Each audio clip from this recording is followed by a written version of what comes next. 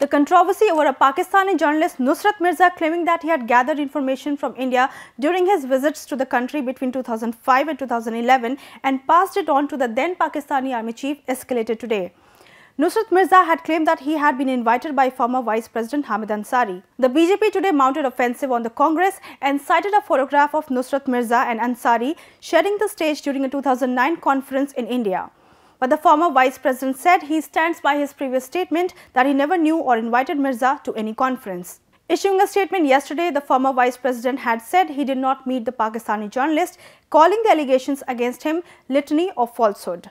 In a series of tweets today, Advocate Adish Agrawal claimed that the former president had desired that Nusrat Mirza, who was not an invitee, to be invited to the conference, which was not exceeded, following which Mr. Ansari got offended and only attended the event for less than 20 minutes. BJP IT cell chief Amit Malviya backed Agrawal's claims.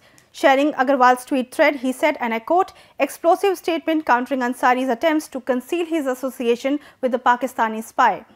The BJP also held a press conference today where the party's national spokesperson Gaurav Bhatia showed a picture of Hamid Ansari allegedly sharing a stage during a conference in India. Bhatia said people holding constitutional posts should act responsibly and should not have shared the stage with Nusrat Mirza. This is Rewati Karan for The Print. For more, log on to theprint.in and follow us on our social media.